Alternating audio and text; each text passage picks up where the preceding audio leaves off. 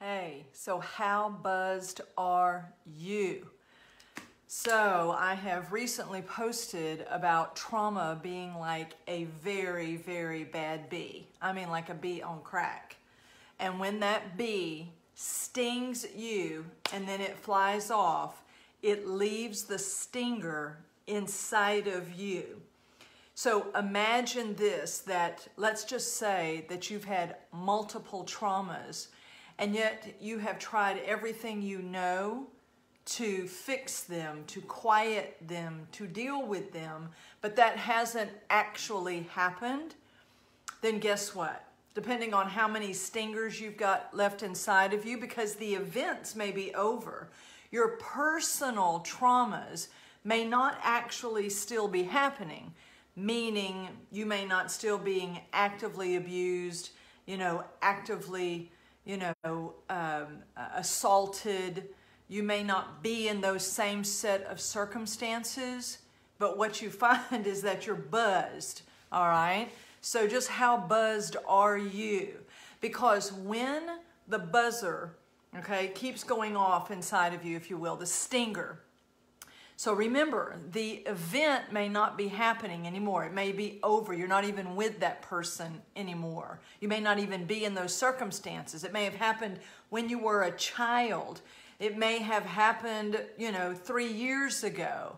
You're not still currently active in it, but the stinger is still inside of you and it keeps buzzing. Some of us drank to get that buzzer to hush. Right? Some of us have done many things. We've excelled. We tried to ignore it. We've tried to be clever in our dealings with it. See, unfortunately, the church has tried to be way, way too clever and in dealing with the issues of life, the traumas of our life. And trauma can be like a Mack truck hitting you one time. I mean, how many times do you have to get hit by a Mack truck for it to make an impression on you, to leave a major, major stinger inside of you? Well, only once. But then what if you've lived under the slow drip of it every day, every other week, every month, every year? And it's just slow hitting. Guess what? That still can make a really deep ravine inside of you. Many, many ruts of trauma inside of your soul and in your physiological being, your body. So imagine then, all of that is in you. And in all of your ways, all of the things you've done, and all of the cleverness of things that we try to do, we try to outgrow them, we try to shut them down, we try to educate our bee stingers, we attempt to get evolved. All right, well, here's what I'm going to say to you, is the church has gone on too long trying to be clever in all of her ways. And we've got to repent of our cleverness, and we must return to the cross of Jesus Christ. You see, everything outflows from the cross of Jesus Christ. Many times people only relegate the cross to Jesus died on the cross for my sins. Well, actually, he died for the sins of the world, which includes everyone who inflicted trauma on you, and for all of those that you have inflicted trauma on. Everything was dealt with in the cross. And I don't have time here to go into all of that. Those would be things you could connect with me, somewhere else to catch hold of all of that. But we've got to come to the place that we realize that the reason that oftentimes things are just flooding the streets is because we thought everyone was doing well. But I believe that in the midst of what the enemy means for evil, God is using for good to bring exposure to us that all the things that we thought were going to fix everything, it hasn't. Because now when current things are happening and we see someone else being truly traumatized, we see events, we see comments, just a comment can set your stinger off. And the sensitivity, I mean, has anybody ever had just like a splinter in your finger? You have a stinger, you have something left over. and it gets red and inflamed around it. And now anytime something touches it, do you understand that we are an inflamed people? That we are those who have taken many different routes and ways of trying to heal ourselves. But God himself has provided the same thing to you and I that he provided for himself. You see, if it took what Jesus Christ did on the cross to satisfy God, then what makes us think it's going to take anything less to truly satisfy us? This is why oftentimes we are not living, we are surviving. And what happens is that when people's survival mode suddenly gets triggered to a point, and let's just say you have multiple traumas still unresolved inside of you, and all of a sudden something of great magnitude happens, and it is like 12 bee stingers going off inside of you at the same time, and then you wonder why everybody looks like they're about to lose their mind.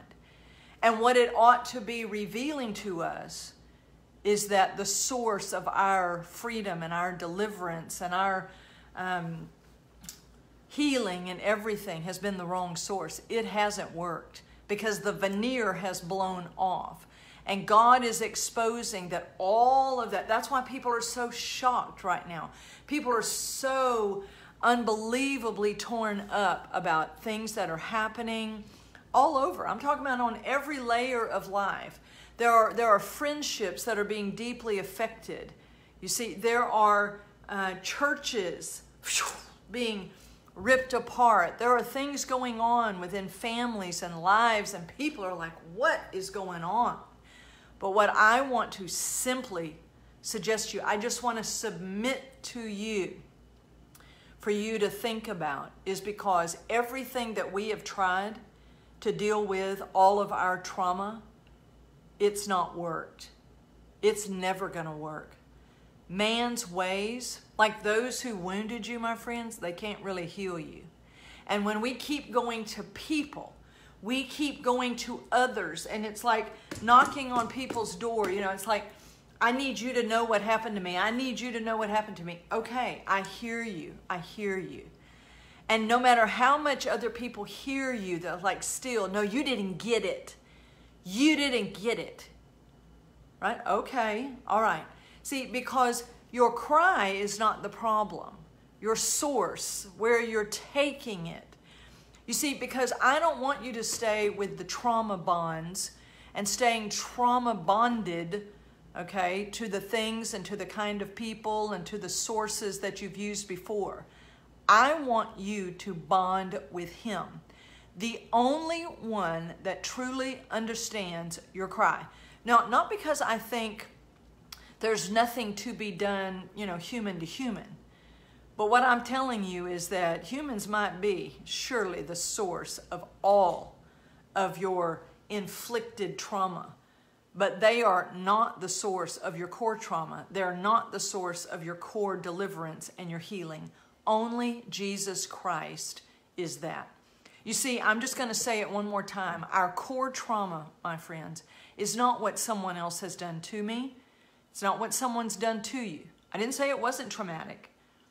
But that situational trauma is nothing like the trauma of being born separated from God himself. We are born separated from life himself, from love himself. And then we spend our life trying to adapt, to accommodate and assimilate to a state of trauma because we are independent from him. He is not our source. We are our source, and other humans are our source. Whew, go figure. So you keep trying to find a better batch of humans. You keep trying to find people that finally understand you.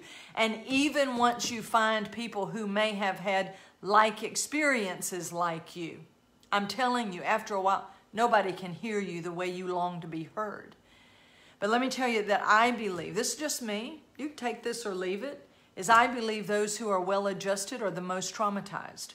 And I think that's a part of what we're seeing right now, is all those things that have made us well-adjusted. God is blowing the lid off of these things. Because he wants to bring you to himself. He wants to bring you to himself. You see, I don't think people should be well adjusted to their state of independence from God. I don't want to do and see how well I can do without him. You don't even know how traumatized you are when you're still earning your own love, deserving what you get, performing for everything, or being pitiful enough to get everything. But I'm just here to tell you that we have not yet come to the full status of what God has for us. And until our core trauma issue is dealt with, then no other situational trauma can really be dealt with. This is the aspect of where God is bringing us to himself. And until we come to him on a personal level, and let him truly deal with every bee stinger that is still in us, we are not fit now to truly move out into our assignment, which is to be able to call others to him. So if you're trying to be people's hero, or you're turning out to be their villain, I don't want to be either. I don't want to be your hero, and I don't want to be your villain. I want to lead you to him. And I want to lead a truly traumatized world to him. As much as it depends on me, whatever he says my corner of the market is. I know I can't get to every human being, but come on, surely we can mobilize a real true church, because once you have come to him and to his cross, because it's there and only there that you can realize that he knows exactly what you have lived through. He's experienced it. He bore it in his body. He literally became the literal dumping ground for everything. And then he took it, and he took it to the grave, and then he came up in resurrection power. And when we write that off as like, oh yeah, that, it's like, this is why I will say with the Apostle Paul, I have resolved to know nothing but him and him crucified. For in him crucified, all has been done to bring me back to the Father, to literally cause me to be the person that I was always meant to be.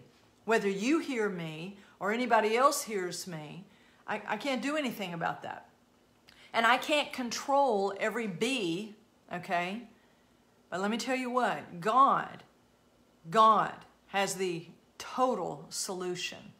How that gets meted out and how that may actually look in people's lives, I understand that can have a uniqueness to it. But the source, my friends, is the same for every human being.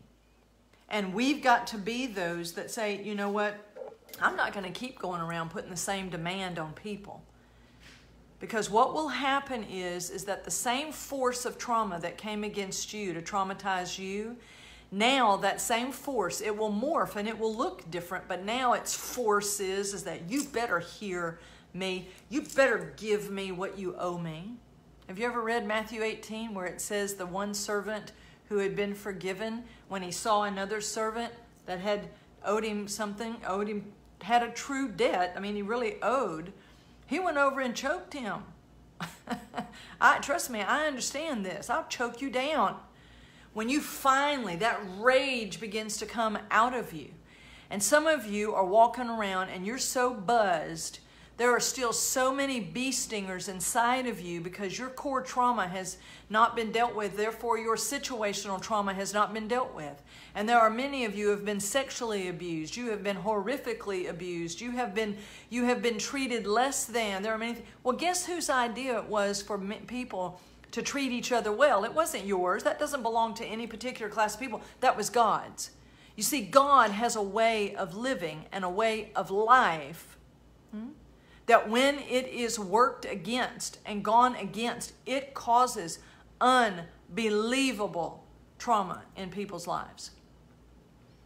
Do you understand that when man is in charge and man is the source, whether that's you or someone else, Do you understand? That is some wicked stuff. Something wicked this way comes. And until we, as his church, as his people, we have to come out of that. I'm not going to be tapping on your good and tell you you need to be better to me. I'm like, you ain't got what I need. Only they, Father, Son, and Holy Spirit, have what I need. Meaning that depth. But when man decides, no, I don't need God. I just need people to behave better. Okay. Right? But here's where we've got to look at is that God has said, I hear you. I see you. Justice will flow. Oh my, when it comes from the Spirit of God, the cross of Jesus being released inside of you, I'm going to tell you, you're going to realize what a sad cup of water you've been drinking out of, trying to get from people.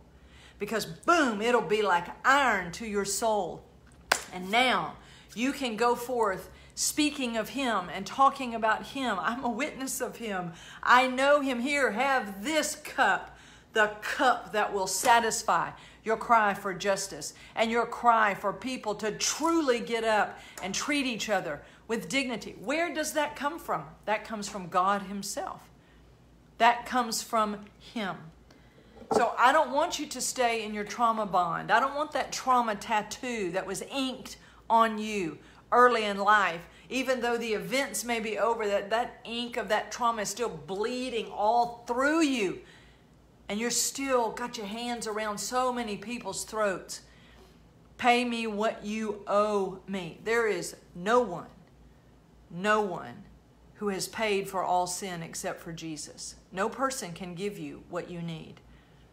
Now, when we get truly rectified, if you will, if we get truly returned to him, then, my friends, then we can be those who can help to reconcile.